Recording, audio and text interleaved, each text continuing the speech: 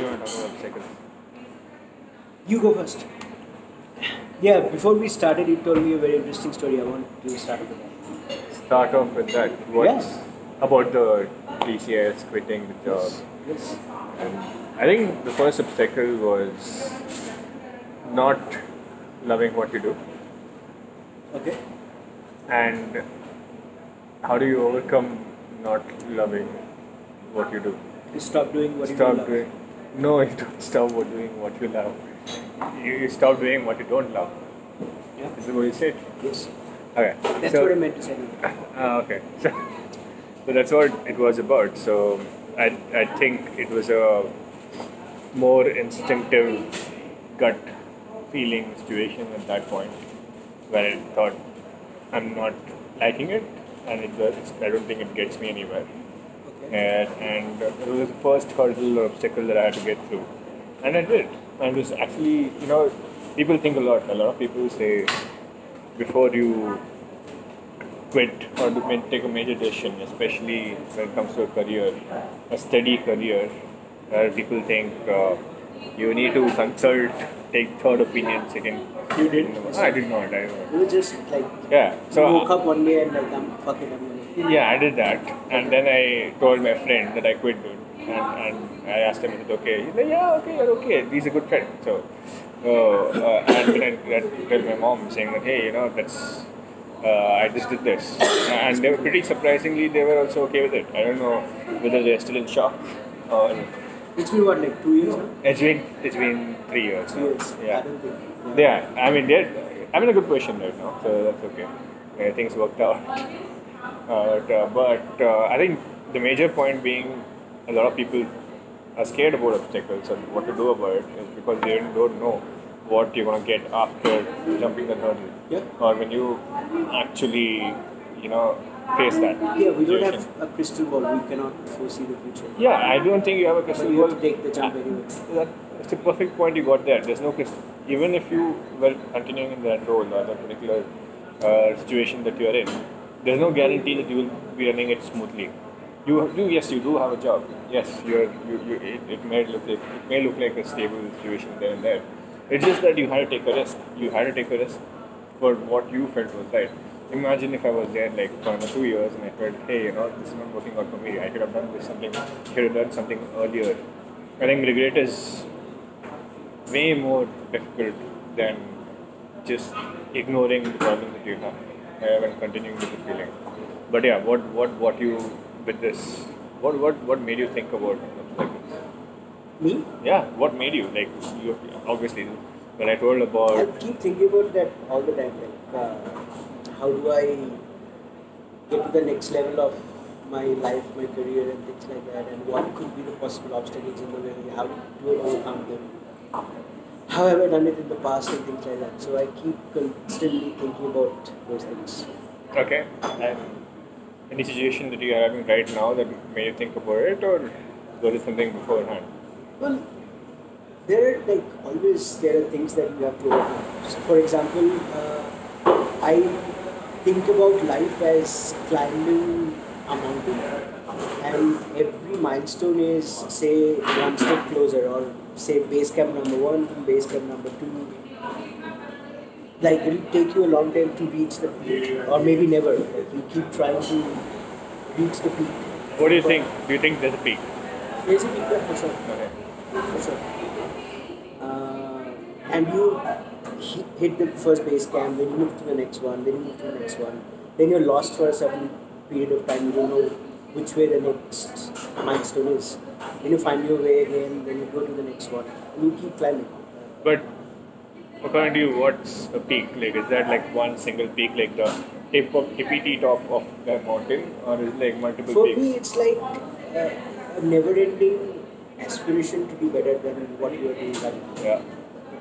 Focusing on like every area of your life, which is health, your career, your relationship, your happiness, your spirituality, and hobbies and other things that you do, and then like moving the needle in those Yeah. areas of life at least by 1 degree to just getting better. So that's what. When do you think that? When would you tell that? Hey, I'm at the peak right now. this is all what mankind can achieve or what I can achieve? Would you compare yourself to what other people have achieved, or do you compare yourself to what you have achieved and what you could do? And do What I you, could do for sure.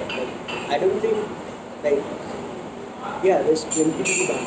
And one lifetime is not enough, so keep doing it. keep doing what? Whatever moves the needle in one of the aspects of your life, maybe after some point it gets into helping others, maybe. So, Okay, but then how does obstacles here would affect you reaching that peak? And if it does, how do you overcome it? so one of the things, interesting things about obstacles is, so say you have a goal and you have hit it. Then the thing is, what do you want to do next? Like, okay, there's an emotion for maybe 5 minutes. Yeah, I had this goal for 6 months. I've been focused. I worked hard at it. I've changed different habits. Now I'm there. What next?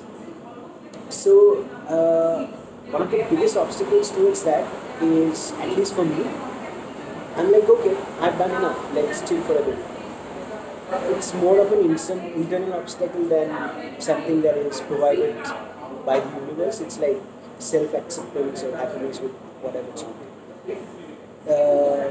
I think you should, after, or at least for me, that holds true for me. Like once you've ticked off something on your list, you should immediately focus all your energies to figure out what you want to do next, or have a goal which is big enough, which will take your entire lifetime to achieve, But and then have small goals along the way. I mean, how do you realize it's an obstacle? Like, is it something that you don't feel good about? Like, okay, something that you're facing right now, you would say, hey, this is not helping me to achieve my goals, and that's why it's an obstacle. Or is it that it's something that I can't do, though it is one step that can help me achieve that goal? There are two things. It's either it is difficult for you, it's a challenging situation. Yeah. You obviously sometimes people have a misconception about an obstacle or a challenge. Yeah. And how do you differentiate both? I don't know. So let me try and clarify this and make it Yeah. a bit more simple. Let me give an example. Yeah.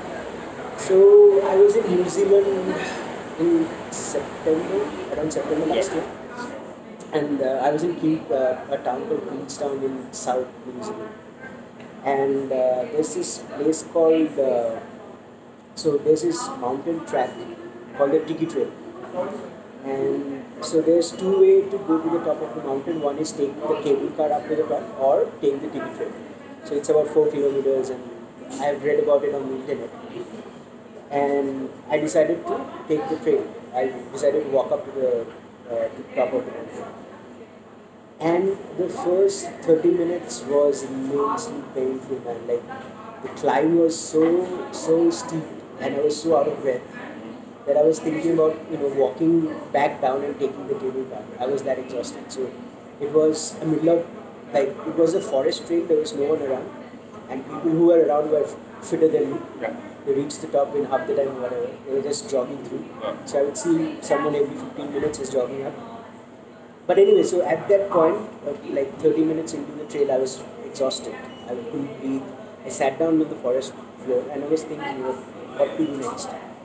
Should I go back down and take the cable car up top, or should I complete it? So and then I decided, whatever happens, happens.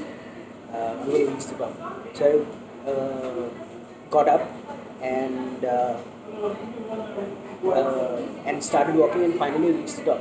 So you jogged up or whatever. I didn't jog up. I walked up. You crawled your way. Yeah, I crawled my way, fingernails on the dirt and things like that. Yeah, I can imagine that for sure. And I was like totally exhausted, but it was worth it. So my belief is, if I had taken the cable car up to the top, I wouldn't have enjoyed the view as much.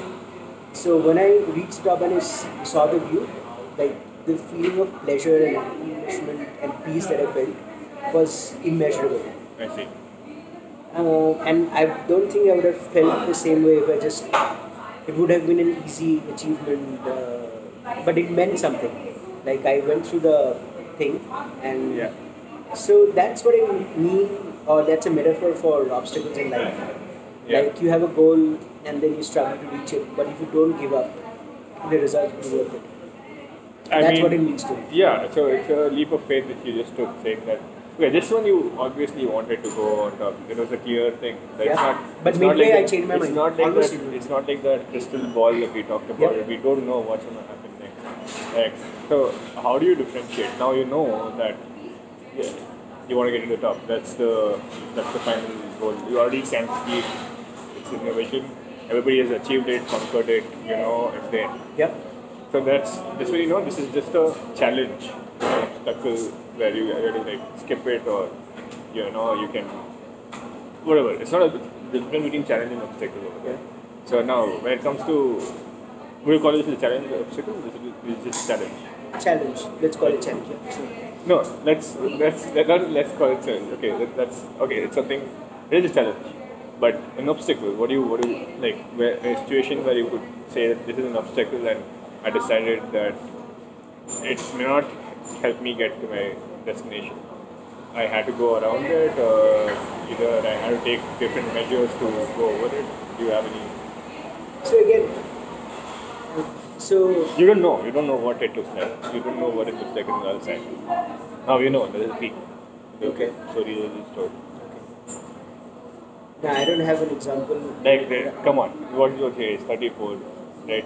I'm How sure was in 35? 34 years, 35 years, you have got this a lot of obstacles. Yes, and I'm sure you've killed it in one of those. But anything that you, I don't know, like nothing comes to my mind where I didn't have the goal in focus and then I took a leap of faith. no, you have the goal and focus, but you don't know the consequences of those. Like now you know, in this example, this game, you know that the trail is not a difficult path. Like there's no landslides that are going to happen. Or There was no- one actually. Dude. it's not about that. It's about there's no landslides. There's no. It's not. It's more. There's a lesser chance of a landslide than you just jumping into a situation about what's going to happen in the future. You don't know what's going to. Future is more indefinitive than a landslide over there. I'm Yeah. sure. Yeah. So that situation, I'm saying, you don't know. You're ready to take the consequences, but you don't want this to stop you. Is there any situation in that? Or you don't have a situation in that, we can discuss that. If you think about it, discuss it. Sure, we'll Some other time. But yeah, but cool.